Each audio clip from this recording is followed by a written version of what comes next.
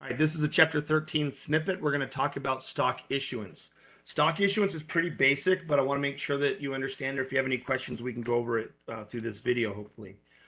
Stock issuance can impact any, or well, not impact, can happen in a myriad of ways.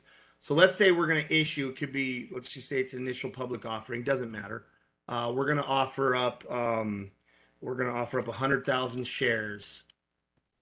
All right, and then the face value or par value, I'll put par value, face value should be more dealt with in chapter 14 under bonds. But par value, let's say, is $1 each. And let's go ahead and format this. Let's not do one. There we go. Okay, $1 par value.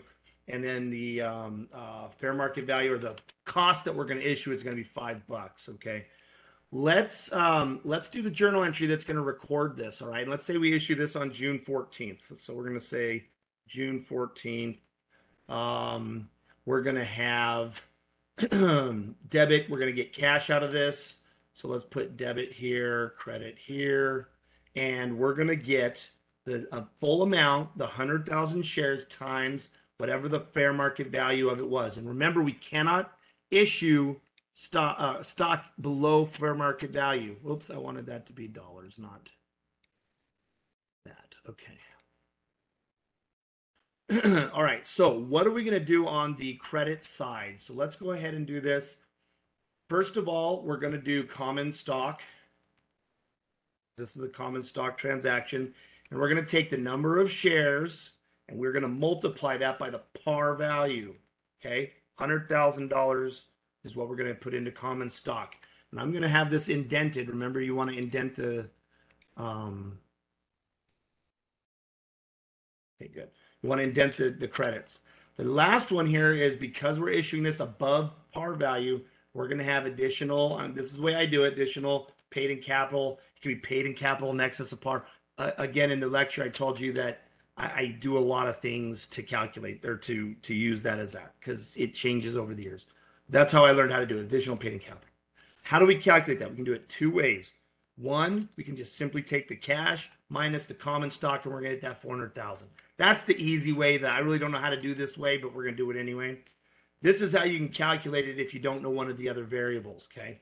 You're going to come up here, and you're going to take 5 minus, the fair market value minus the par value. Let's go ahead and put those in. Oops. I'll fix that myself. I know. We're going to put these in parentheses because we want it to do that first. And then we're going to multiply by the total number of shares. And look, we're going to get the same exact amount that we did before. All right. So that's how we're calculating our common stock and additional paid in capital. I hope that helps. And again, we can, because we did this way, what if the fair market value was 1? Well, we're going to have a journal entry that looks like this.